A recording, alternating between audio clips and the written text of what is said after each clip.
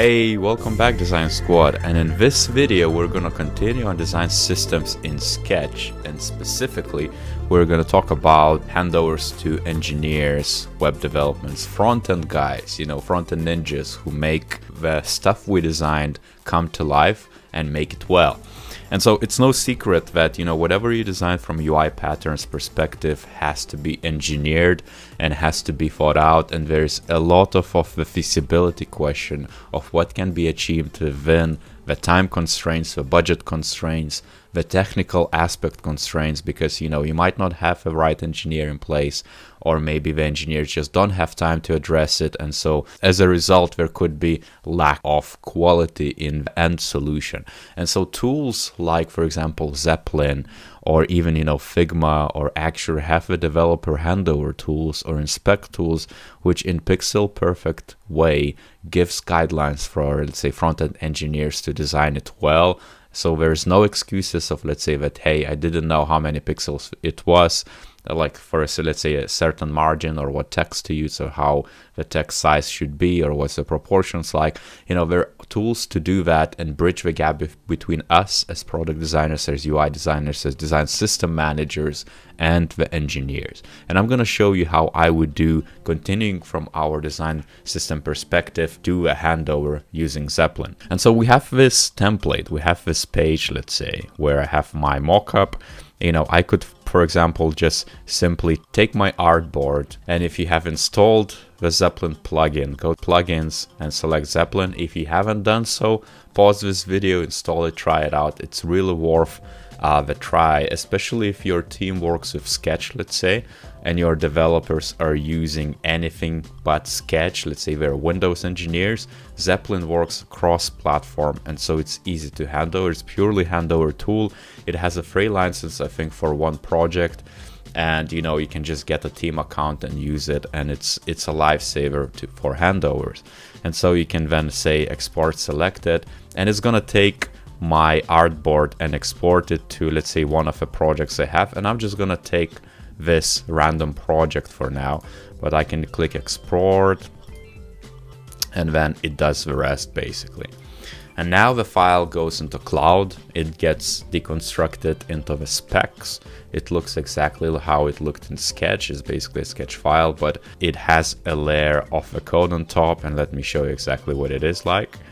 So let's say if this is my project and I have this template for chat page, I could even probably rename it into that.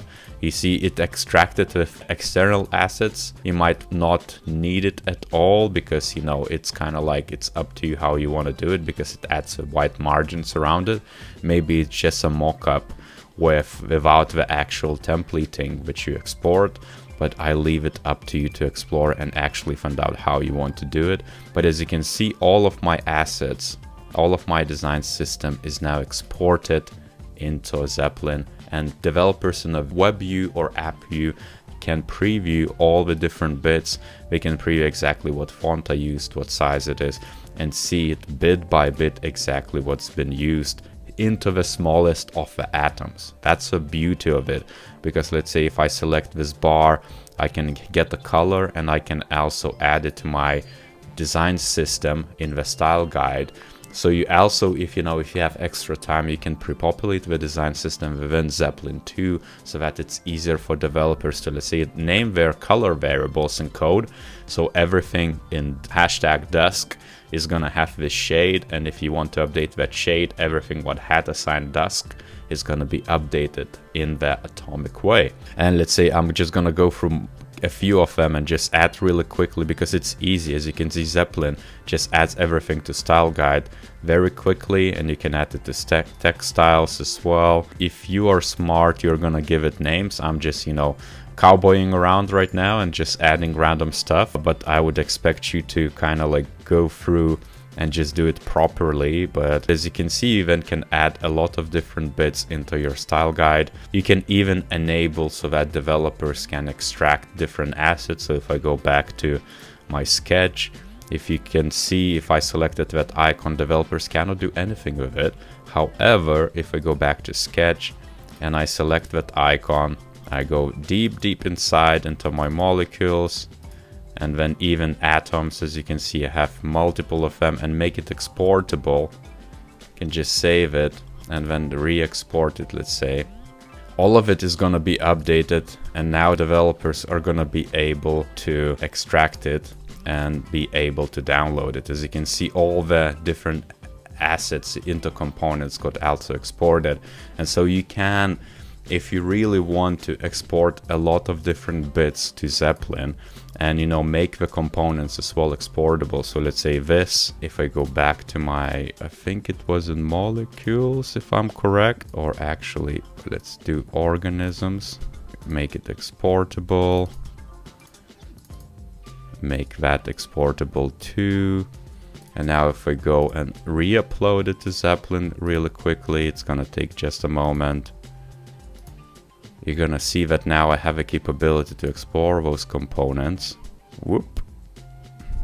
And now I have, let's say, re-uploaded the other component too, and I can just download it as an image if I'm a developer and I want to, and have an option to do so otherwise. And so there is a lot of different bits. As you can see, I just replaced all of it, but you can play around and you can find how to hand over it best for your developers. Again, what I do, I usually just sit down with an engineer and I'm asking them, what do you need from me? Besides cutting out images like olden times and sending you specific icons and stuff, what do you need from me to make it best? And ask them, listen to them, ask their opinion of what they use. Try to introduce Zeplin. You know, don't be brash and say this is what we're gonna use. No, ask them more than you actually tell them. That's just the easiest way to, you know, to get to some sort of middle ground so that both wins.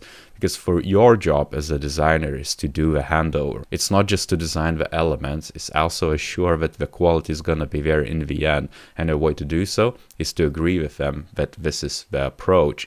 Now, engineers are gonna have a design system on their own end. It's gonna be code snippets in React, Angular, JavaScript, jQuery, you know, all the front end framework components, and there's code snippet language. And so they're gonna use that. You can always transition and scale it that way so that it's easy for them to extract patterns, and Zeplin makes it very, very easy for everyone.